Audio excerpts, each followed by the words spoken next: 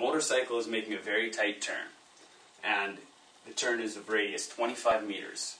And the problem says that he undergoes an acceleration of 5 Gs he's experiencing as he goes through the turn. So now that's a centripetal acceleration. We want to know, what is his velocity?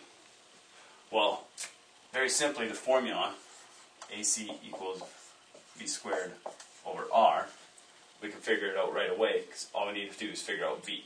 Centripetal acceleration is 5g, where g is our constant, gravitational constant.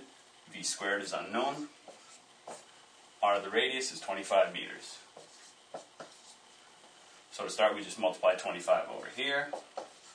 25 times 5 times g of 9.8, and that's equal to v squared. So all we have to do is take the square root of both sides. So we're left with v equals basically whatever that is, which is 35 meters per second.